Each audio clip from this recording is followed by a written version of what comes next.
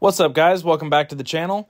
In today's video, I'm going to be showing you how to do an ignition base map on Hondata Flashpro for a 8th gen Civic Si. And this base map is going to pretty much be the start of what you're going to need to do to tune your own car. It's super simple. It's been gate kept for a really long time, but I'm going to go ahead and show you guys how to set up an ignition map and how to get started. So to get started, we're going to go ahead and open up our Hondata Flashpro Manager if you haven't already. And we're going to click New Calibration. If you already have a tune, you don't have to worry about this, but we have Civic Si 06 through 11 set up, 07 through 11 actually, but what we're going to do is go down here. A good one to really build off of is the Skunk 2 cold air intake, header, and catback. So we're going to open that up. All right, so starting off, we're going to go to Ignition low. As you guys can see here, this does kind of look kind of messy. It's all over the place, and they actually do have the ignition values set the same for all the cam angles, which is good, but it doesn't really matter because we're going to be changing all of that. But what I'm going to do is show you guys a basic ignition map, start to finish, exactly how I would set it up on any bolt-on car, stock cams, stock injectors. This works for pretty much all of the 8th gens with the K20 Z3. First things first, we have to make sure our RPMs are in a actual usable format. So as you guys can see, they have them going up by 250 RPM increments up until about 3,000. Then they start kind of changing it on us. What I want to do is, I'm not worried about these high RPMs here. We're not going to be using these. So what I'm going to do is actually spread it out so you can see exactly what you're changing a lot better. I do this that way I can make sure everything is progressing smoothly through all of the RPMs and it's a nice even progression. So first thing, I'm going to click on this 3500, right click, edit RPM index, and then I'm going to put in 3250. I'm going to repeat that for all of the RPMs going up here in 250 RPM increments till the end, and then I'll show you what we do at the end.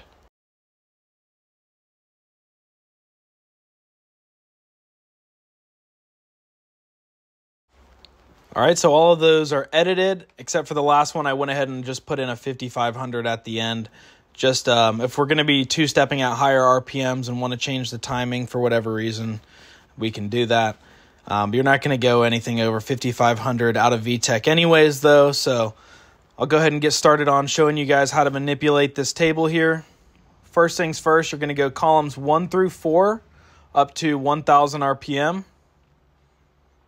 and then you're going to highlight those, right-click, adjust, 17. Set those all to 17 now. That's just for scaling purposes. You guys will see how that plays into effect later. Next thing we're going to do as part of the setup is go to 3500 and column 1 all the way down, right click, adjust, set that to 40 degrees.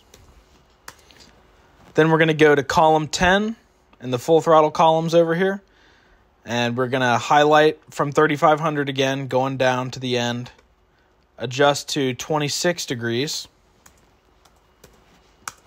And then to get a nice smooth progression between the loads, we're going to highlight the column of 40s, go all the way over to the column of 26s, right-click, interpolate horizontally. Boom. So as you see, that smoothed all of that out. That's all nice, evenly spaced. Next thing we're going to do is we are going to go to 2,000 RPM. A good rule of thumb is you want about probably 18 degrees at 2,000 RPM. We'll put 18 here in column 10. Click that, drag it down to our 26. Right click, interpolate vertically. Boom. Now that's a smooth progression going across there. We can leave these values and the lower RPMs, we can leave them here. That's fine. We're not really going to be using those. And then what we can do is get our 17. Highlight all the 17s, 1 through 4, and go down all the way to 3,500 RPM where you started already manipulating those columns. Right-click, interpolate vertically. That'll smooth all of that out. So now that's all smooth. And then next thing you want to do is get the columns you haven't edited yet which are these ones here, you want to get all these smoothed out as well. So we're going to highlight column 4 down to 3,500. And then we're going to drag that all the way over to column 10. Right-click, interpolate horizontally. Boom, smooth that out. These are the things that we didn't edit down here. It's fine to have the timing a little bit lower, ramping up, because like I said, you're not going to be really using these values that much anyways, since it's full throttle at really low RPM. So we can leave those there. Next thing we want to do is make sure that that's actually the same for all cam angles.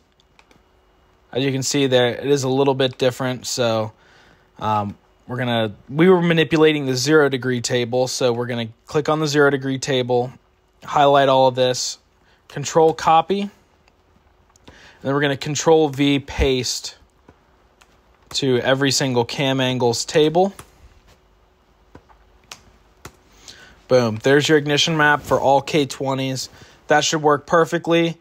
You can make some more tweaks to make it more efficient if you have a dyno, but for a base map, that's going to be a perfect, nice, smooth base map. That's for ignition low. So now we're going to move on to ignition high. Once you have ignition high over here, you're going to highlight column 10, adjust, set to 27 degrees. Column 1, set this to 40 degrees.